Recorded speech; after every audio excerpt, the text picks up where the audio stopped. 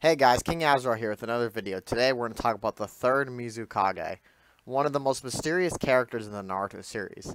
You know, he's not like an important character, but he's a Kage. You know, he's the Third Mizukage, and we don't know anything about him. It's kind of ridiculous, actually. So today we're going to try to figure out who he is. So the first thing that really strikes me about him is that he's at the Kage Summit. Which, you know, you look at who's at the Kage Summit. Every single village has the second, the next Kage, basically, except Kurigakure.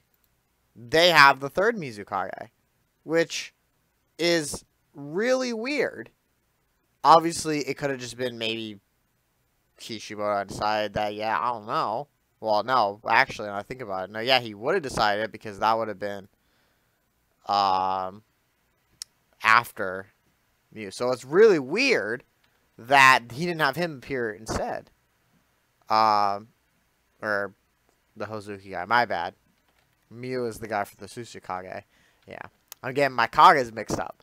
So, the first thing that comes to mind is the Seven Swordsmen. So with the Seven Swordsmen of the Mist, one of the questions I think has to be asked is who made the swords, right? Because, the swords didn't just appear. There's a reason that these swords exist, and someone had to make them. And we don't really have who made them. It doesn't, we don't really know. And one of the things, we don't really know if there are any swordsmen of the mist before Guy's team is attacked. Which might be, this guy might have been the one who made the swords. That was the first theory to prevail here. And I think this could be possible. We don't really have an idea of, when they came along, but we do know all the swords were probably made by the same person, I like to think. All of these really unique and odd swords had to be made by somebody. And we don't really have exactly who could have been the one, right? We know that somebody in the mist created them, most likely. Or these could be kind of like treasured tools, but I don't really think so. They're not that powerful, right? So somebody had to make them, and he would be one of the best candidates. The only other candidate is probably the first Mizukage. And why would he be the one to make the swords?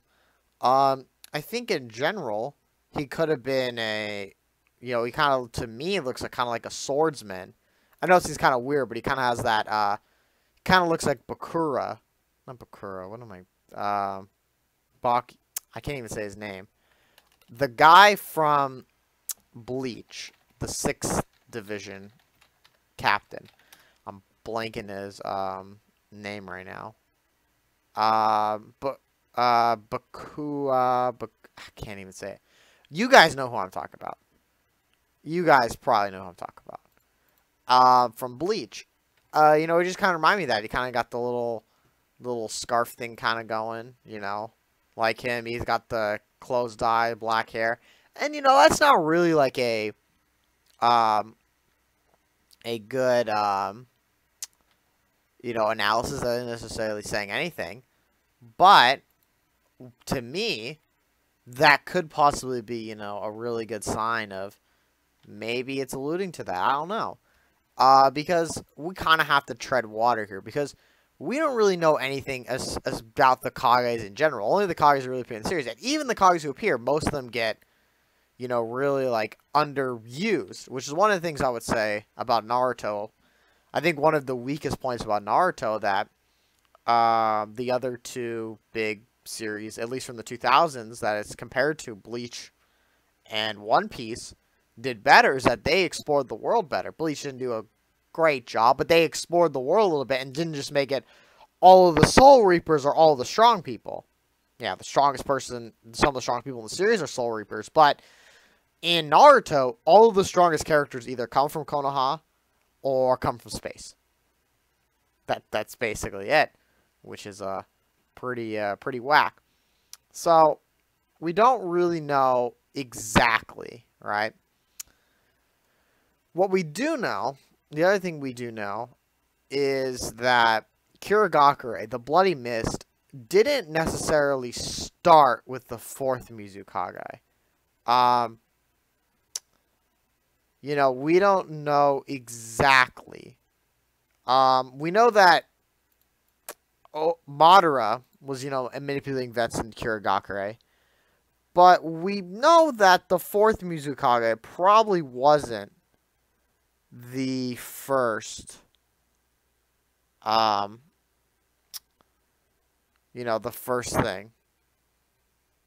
So it's entirely possible that this guy might have been affected by, you know, Madara 2 at some point, you know, because it seems like, now this is me speculating, we're kind of moving on to the fourth Mizukage, obviously, that's not really the point of the video, but it will connect, because we have to timeline this, right? One of the things, too, is that we don't really have a good timeline of where the characters are, because the thing is, we'll talk about Rin. So with Rin, they're trying to seal the three tails in her, right? So that would suggest that, you know, she was the three tails was unsealed. So the question is, was Yagura dead? Well, Yagura couldn't have been dead, because then, you know, if Yagura is dead, right? If Yagura is dead at that moment, then why isn't the fifth Mizukage coming back? Because the fifth, it seems like this is a filler, but there was a filler arc where the fifth Mizukage is like, yeah, I can't go to they were invited to a shooting exams and they didn't come. Now, that isn't necessarily to say that she was elected right then, but, you know, the fifth Mizukage is, like, young. She hasn't been Kage for a long time, it seems like. So I think that credence again that the fourth ruled probably until around the time of Naruto, like the original Naruto. Maybe died a little earlier, but, you know, around that time. Which correlates with, like, the fourth Kazekage as well, who died around that time as well. And we kind of, like, it was like kind of everyone moved to the fifth, except, you know, the two other villages, but, you know, they're different villages. So that to me either means that Yagura seemed like he was pretty young when he died. So to me that means Yagura had not become the Jinchuriki yet. So the third Mizukage was probably in power at the time, and they were helping Madara. So to me that also means that this guy could have been influenced by Madara in some way. How much to the extent I'm not exactly sure. And maybe that's why his eyes are closed. I don't know. He could be blind or something. We don't know. That'd be another interesting thing. Is he a blind? Like, of all these that has his eyes just closed, is he blind or anything? You know, that would be really interesting. So he could have made the swords. But at the same time, there's a chance also that he wasn't the one who made it, but it was the first Mizukage, Bakurin? I think that's how you say his name. Yeah, so it is one of the things that we kind of have to figure out. Like, he could have been the one to make the swords, but he could have not been the strongest guy. You know, so that is a question to be had. So, to piece this all together in this little video, I think that more likely than not, the first Mizukage recruited whoever the third Mizukage is, and he was the one who created the swords. Or at the very least, him and the first Mizukage were the ones who created the swords together. After that point, there was some sort of falling out. Probably, or and maybe not a falling out, but there was definitely he regressed at some point. Perhaps he didn't want to become the Kage. Perhaps he wasn't very interested in leading the village. He was interested in, just being a fighter. If he created all the swords, perhaps he trained the 7 swords of the mist, the first generation and generations beyond and after. And, the second took over. And the second Mizukage probably died during the first Great Ninja War. I think that's kind of when all of the seconds died. That's when the thirds took place. That's not verbatim true. Obviously, we don't know. But I think it could be, considering that Tobirama dies. And the second Raikage might have died as well. It's not really specifically said or not. But it kind of looks that way with the Kinkaku, Ginkaku stuff, which is another ball entirely crazy, right? But if those two died, and we know that the second Mizukage and the Tsuchikage killed each other, it could have been during the first war as well. In the second Kazekage, we don't really know exactly what happened with him, but I think he was assassinated or something. So that might have been during the first war as well. Maybe it was before the second war. Because I think in the second war, all of the third Kages were up. But anyway, not the point, right? The point is that at some point, he became the third Mizukage. He probably was the first trainer of the 7 swordsmen. He probably created the swords and gave them to their owners.